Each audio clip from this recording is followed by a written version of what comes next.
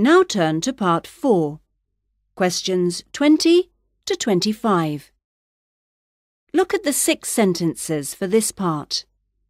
You will hear a conversation between a boy, Jack, and a girl, Sarah, about learning to drive. Decide if each sentence is correct or incorrect. If it is correct, put a tick in the box under A for yes. If it is not correct, put a tick in the box under B for no. You now have 20 seconds to look at the questions for part 4.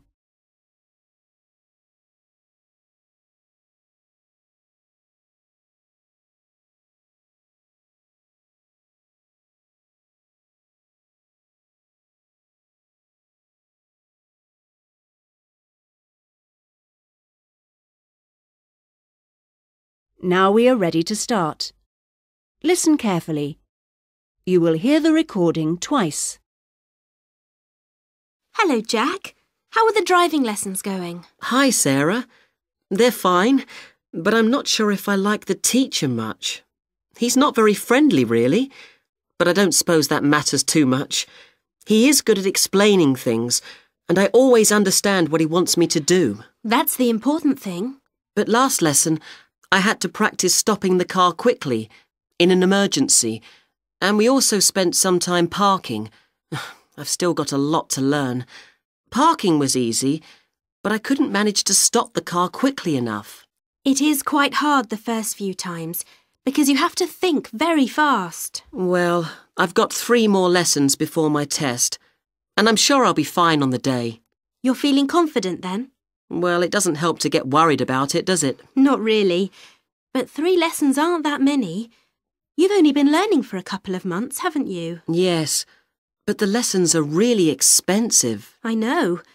But if you don't get enough practice before the test, you might fail. It could be more difficult than you think. Can't your parents take you out to practice? They won't do it anymore. We went out a few times, but they're worried about their car. You could use mine. It's quite old, and I don't worry about other people driving it. I passed my test a long time ago, so I can go with you to help you improve. Are you sure? Yes, it's fine. Is Sunday all right? I can pick you up about 4. OK then. Thanks. I'm hoping to get my own car soon. I could never save enough to pay for one myself, but my parents have promised to buy me one if I pass my test. But I need to pass first, and a bit more help will be really good. See you on Sunday then.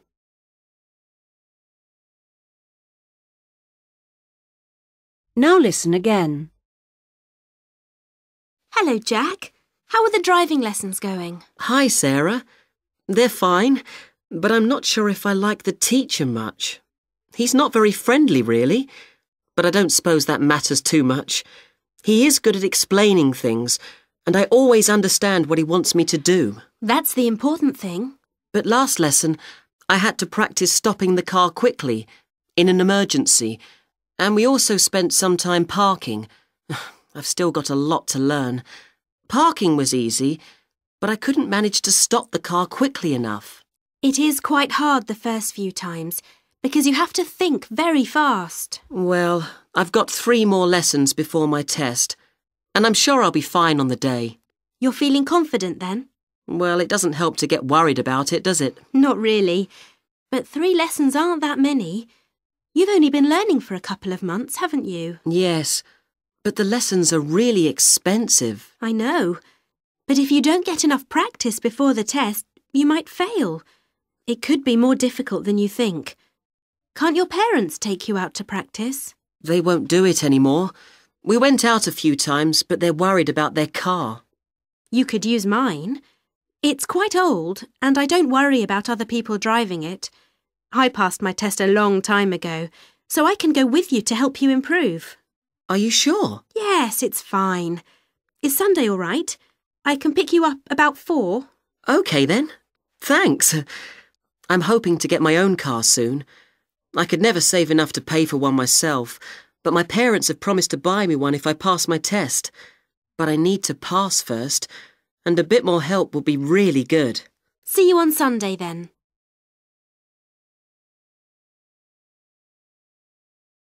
That is the end of part 4.